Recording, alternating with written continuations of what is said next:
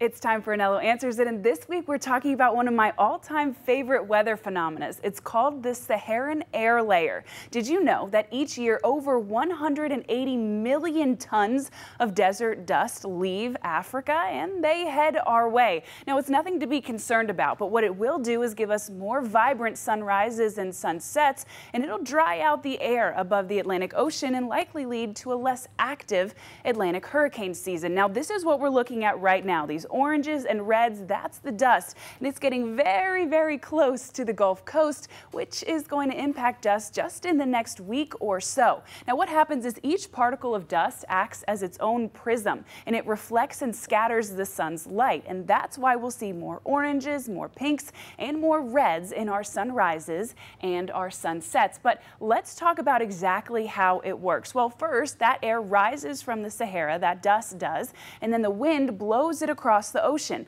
Now, as it does this, it starts to interfere with our key ingredients that we need for hurricanes. For hurricanes, we need three things. We need air temperature right above the water and water temperature of 80 degrees. We need abundant moisture, and then we need some sort of stormy tropical disturbance. However, when we enter in this Saharan dust, it starts to mess with 2 or 3 of those factors. You see, it reflects the sun's light, like we talked about, which means it doesn't heat the water as much. So we no longer have as warm of water. And of course, because it's dust, it absorbs the moisture in the air, taking that out of the atmosphere as well. And that's why we're likely to see a less active Atlantic hurricane season this year. Well, that's all for Anello Answers It this week. If you have a weather question, be sure to email it to me at gianello@wavetv.com because I would love to hear from you.